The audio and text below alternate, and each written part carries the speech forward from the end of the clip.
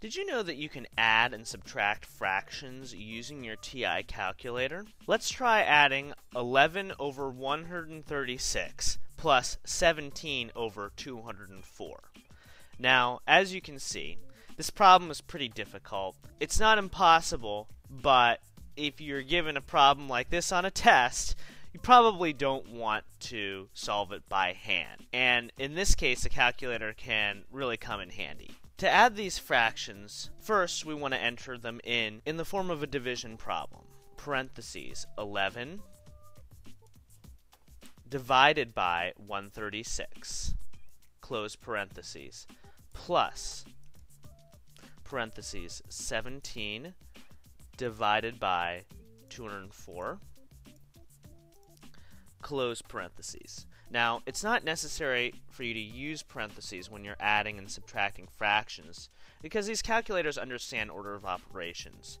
But I always use parentheses when I'm working with fractions just because there are some operations that do require parentheses, and it's just easier to press a few extra buttons and use the parentheses than to worry about getting the wrong answers. Now what we're going to do is press Math,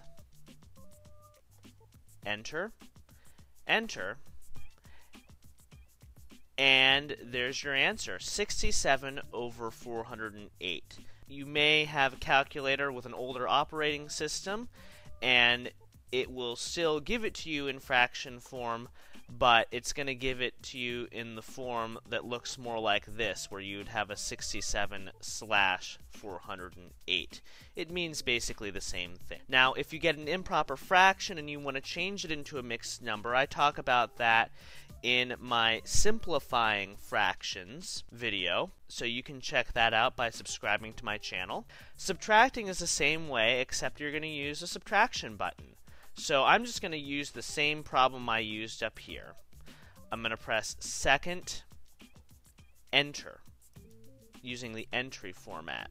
This is a very handy little function because it saves you time from having to write everything down. And I'm just going to move over here. I'm going to replace that addition sign with a subtraction sign.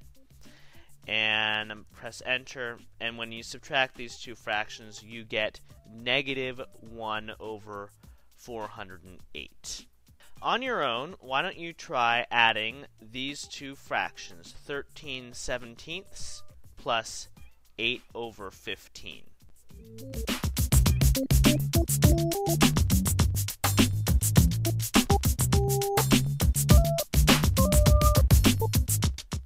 The answer is 331 255ths, or if you put it in a mixed number form, it's 1 and 76 over 255.